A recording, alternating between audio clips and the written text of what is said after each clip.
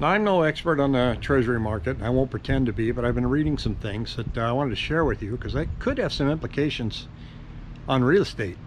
And I put the links in the description below from Yahoo Finance, Market Watch, and a link from Mark Moss, a YouTuber. And basically they're talking about, because of the situation we got ourselves in with the debt ceiling that's no longer there, they've suspended it.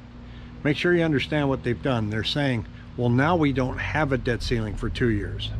How convenient. We'll talk about it in 2025. So in the meantime, just go ahead and borrow as much money as you need. I mean, 32 trillion, what the heck. Well, we're in kind of a pickle now because we let the Treasury checking account dwindle to a very precarious position. How do you fix that? Well, the government needs to borrow, and quickly, $1 trillion. They're starting on Monday. They're going to auction off $170 billion in Treasury bills at a rate of 5.25%. Now, who's going to buy those? Well, mutual funds, retirement funds. The banks won't, because they get more in their reserves that they keep at the Federal Reserve. So what's the problem? Well, there might be a whole bunch of money starting to leave the banks. If people can get 5.25%, all these organizations are going to pull the money out of the banks, park it in Treasury bills. That could get us into quite a credit squeeze. When you get in a credit squeeze, interest rates start going up rapidly.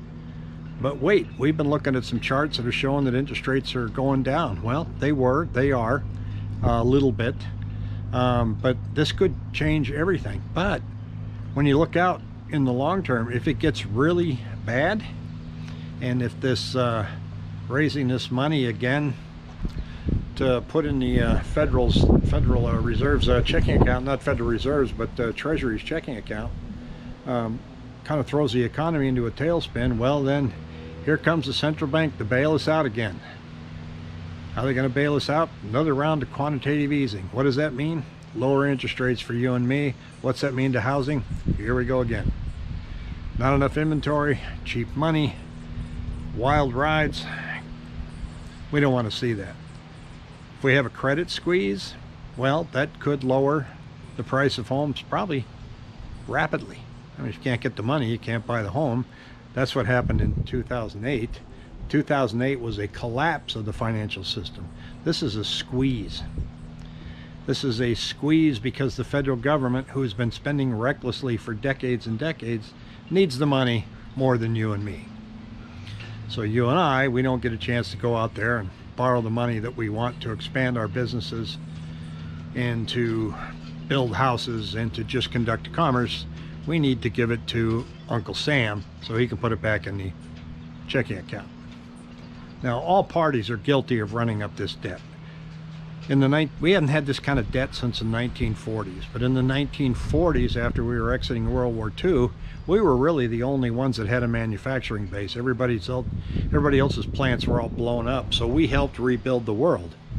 We were the manufacturer of the world, and so it was easy for us to get our economy humming again and pay down that debt.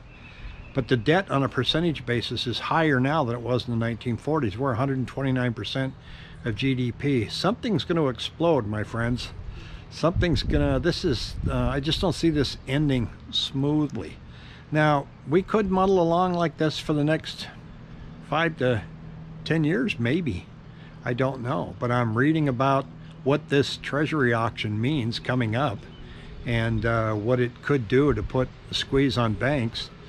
Chase Morgan was writing about it again yesterday, and they're kind of raising some red flags and saying, watch out, this could get kind of sticky, and small regional banks are really going to feel the pinch. So Treasury bills Monday, 170 billion. They want to have a pretty fast auction of Treasury bills throughout the end of 2023 to fill up the Treasury's checking account.